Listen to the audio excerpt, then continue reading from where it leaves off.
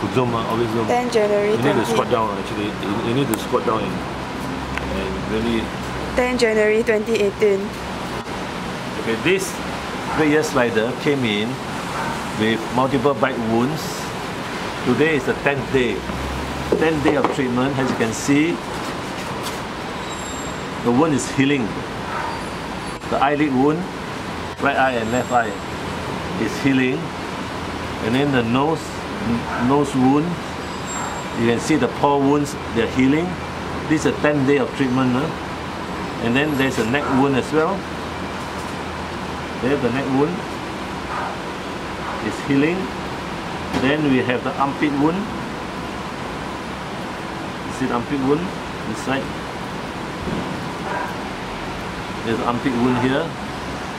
And at the side here, you can see wounds, more wounds here. Those are the wounds caused by the claw of the male. Here the male was attempting to breed with this female. You can see the tail wound much better. If you see the earlier video, it's healing on the 10th day. 10th day, you see it here, much better. And these are the wounds from the claws, the sharp claws of the male. There's another wound here. So the weight year slider, we hand feed, we syringe feed every day, roughly 3 to 6 times a day, using the syringe.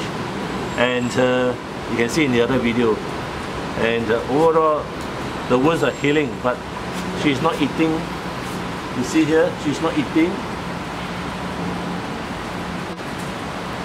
There's no interest in eating.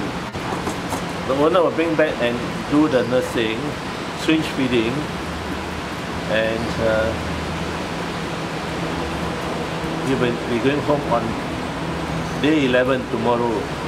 So this is, so far, the wounds are healing, daily treatment, antibiotics and painkillers orally, and the weight year slider lost about 40 grams, but the recovery is good. Recovery of the wound is good, but it takes maybe a month. So no more going to the pond and mixing with the male weight year slider inside the pond. Okay, finish. So